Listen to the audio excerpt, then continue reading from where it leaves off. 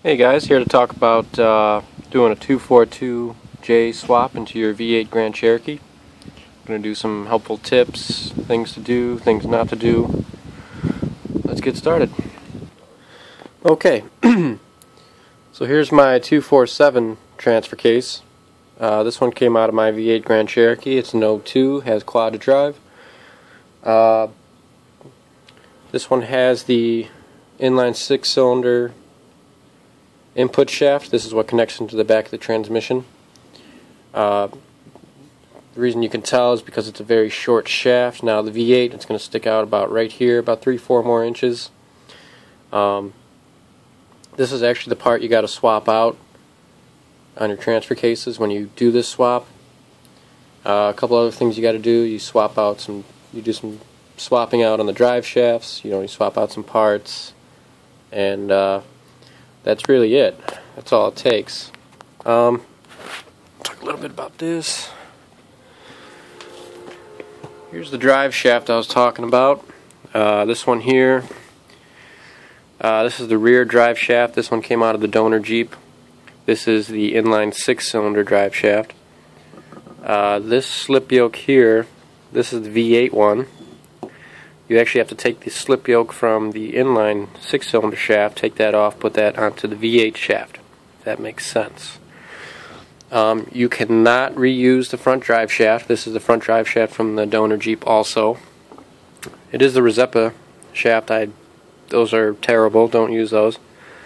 The reason you cannot use this one is because it's too long. It won't fit. And the reason you can't use this shaft from the donor Jeep is because it's too short.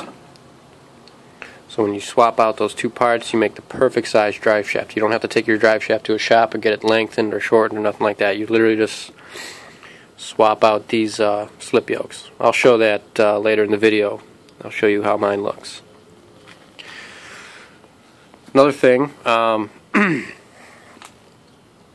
when you do this swap, you have to take both transfer cases completely apart, and you swap out those input shafts like I said.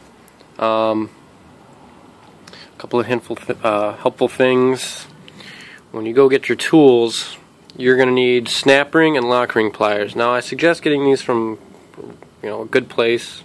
I got this from Pep Boys. This is the lock ring pliers. Well worth it. I spent 15 bucks. I have had no problems with using these. The big mistake I made was I went to Harbor Freight to buy snap ring pliers, and they bent and broke on the first one I took off. So yeah, that was a bit of a hard time getting that apart. So I actually ended up getting a nice pair of these. But here's my Harbor Freight ones that you can see. They're just crap. You're going to need good tools. Now, with both transfer cases, they're going to have 3 bolts on top that are going to be a 12-point 10mm. I've seen on some other videos of a guy not really knowing what these were, and he welded sockets on these to get them off. So here's a little helpful hint. Just use a 10mm 12-point socket. That's the perfect size for these, and that's how you get those off. Okay. Another thing you're going to have to swap out, but, well, it's not really needed, but it is recommended, is your shifter console. I have a sticker showing all the modes that I can be in, 2-wheel drive, part-time, full-time, neutral, 4-low, because if you're familiar with the system you have, it's only 4-wheel drive, full-time, neutral, and then 4-low for a quad drive system. These are pretty easy to take apart. If you find a donor vehicle with a good select track shifter, I recommend getting it. They are well worth it.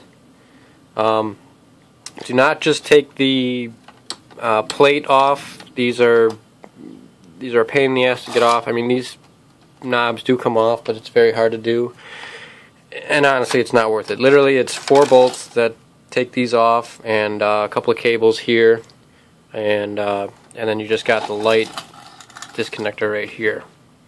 Very easy, well worth it. Okay, Here's my 242J. It's already installed. Here's the drive shaft I was telling you about. See, this is the inline 6-cylinder slip yoke that's on the V8 drive shaft. It's a complete swap. They're both the same size U-joint. Everything swaps in. And as you can see, you have the perfect size that you need. I have taken this thing off-roading. I've put it through its paces. I've had no problems with this slipping out or nothing like that, so don't worry. I am on 2 inches of lift. I'm not sure though if you have a higher lift or anything like that, but I do still have a lot of play left in this coming in and out, so let's see. There it is installed, and there's the tag. The tag reads 242WJ. Now, this, you don't have to do anything with the bolt pattern on the back. It's the same. It's the same for the V8 and everything. So there's no worries there. And one other thing I forgot to mention: if you have a double cardone front drive shaft in your Jeep now before you do the swap, and you get a transfer case that has this front output shaft, I think it's called, I can't remember, they can be swapped out easily. Just one nut on the front, this comes off, and you can swap out the shafts. I'll go ahead and show you. Let's take this off real quick. That way you get an idea what I'm talking about. That way you can reuse your front drive shaft. Because no matter what, even if you have the donor shaft there, you can't use it because it's obviously too long. So you have to use your front drive shaft, which is what I did. I yanked this off and I swapped them out. It's very easy.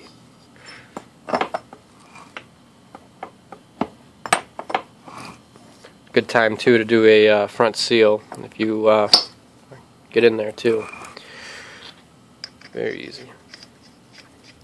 Also, another thing, when you're doing the swap, there's going to be a bracket that's attached to the transmission, and there's going to be 2 holes. When you take it apart, it's going to be in the top hole. That's because of how long this shifter is. All you have to do is take the C-clip off, put the shifter cable through the bottom hole. That way you can use your 242 transfer case, because it's the shifter for the 242 is literally half this size. So here's that bolt pattern I was telling you about. There's 6 bolts on the top here, and here's the breather hose line. And like I said, you got to take apart that shifter, or take apart the transfer cases to swap out these shafts. Now, another helpful thing here is, one thing you may notice when you take these apart is, I'm going to go ahead and take this off real quick and show you what I'm talking about. Okay, now this is actually the seal that I'm taking off now. You have to take this apart when you take the transfer cases apart. It's 4 bolts.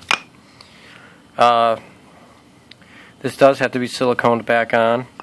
Obviously you have to clean both surfaces real good and apply a bead of silicone around. You put it on the flat surface here, just like that, and slightly on the inside. But you don't put any in this little groove. The reason I'll show you is because one important tip is you'll notice when you take this apart there's a groove here, and that actually goes over this little hole right here. That's actually for the fluid to come in to lubricate this bearing, so don't mess that up, and you don't want to get any silicone in here because you don't want to clog up that hole. Obviously this goes on just like that. Okay? Make sense? Okay, another couple of little bit of information. This 242 takes automatic transmission fluid. There also is a wiring harness for this. It's not required, you don't need it, but there is a connector on the top here. I can't really get a good picture of it, but it will connect into your wiring harness. There is a connector on the passenger side. There's a wiring harness up in this area, and there's already a connector for it. All you have to do is take off the female end of it, or the male end, and you can connect right into it. And what that does is it on your dash light it'll indicate when you're in four-wheel drive part-time.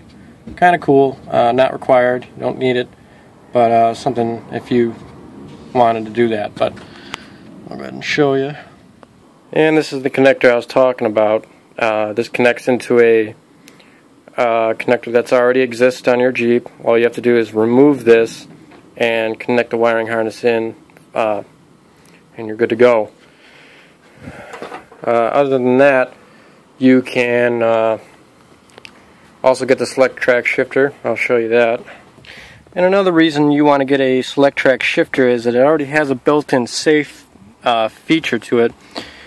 This lever you actually have to push down in order to get it into 4-low. That way when you're shifting it, you don't actually throw it into neutral or four-wheel drive low when you're driving. You don't want to do that. You'll mess some stuff up. Because on your quad drive or your quad track shifter, you do not have this feature, and just a good little thing. These light up too. It's just an all-around good thing to put in. And that light I was telling you about, it'll light up over in this area. It'll just say four-wheel drive part-time. Pretty cool. And I am using the double card-on drive shaft. I used the slip yoke that came off of my 247. As you can see.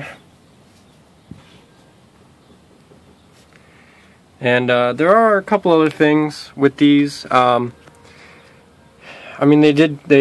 is a transfer case that came off a 6-cylinder. You are putting it behind a V8, so there is some discrepancy about that. I haven't had any problems. I've taken it pretty hard wheeling.